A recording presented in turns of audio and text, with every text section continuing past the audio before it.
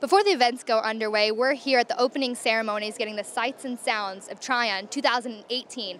Let's go check it out.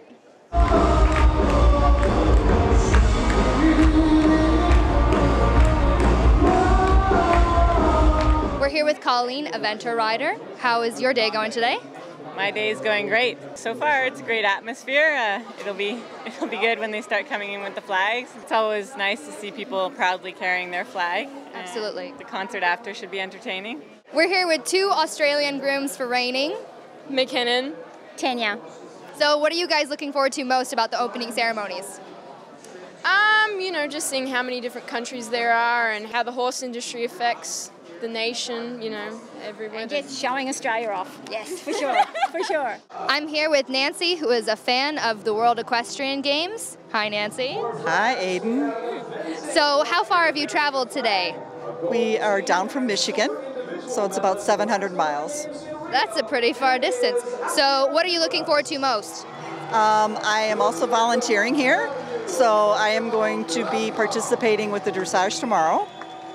I am taking care of the mascots one day. The mascots? Mascots, yes. And then I am also doing interviewing spectators and doing spectator survey interviews. So you could be taking my job one day then? Maybe a little bit. I don't know. So today we're with a couple of fans and riders. So my name is Miranda Macias. I'm from Mexico. And why are you here? We came to watch our rider compete for Spain. I'm Luciana Macias, and I'm also a rider. So how are you guys enjoying the opening ceremony so far? Good. We watched our Mexico flag pass by. Yeah. Good. A lot of energy from the Mexican team.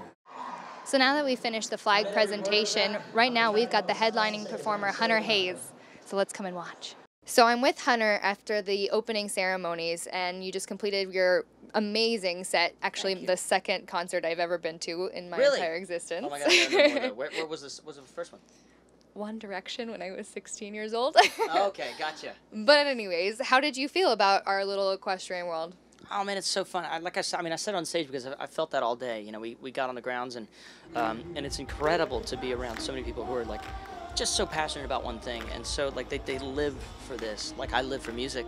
So do you have any like actual connections to the horse world? Do you ever ride? I don't. I'm obsessed from an outsider's perspective. I don't know anything about it. I kind of feel like in like my 10-year life plan, one of the things I want to do is learn more about this world. Well, thanks so much for joining me. I really appreciate you giving me time. And this is the end of the opening ceremonies. Such a fun time, guys. Thanks for having me. I appreciate it. Cheers.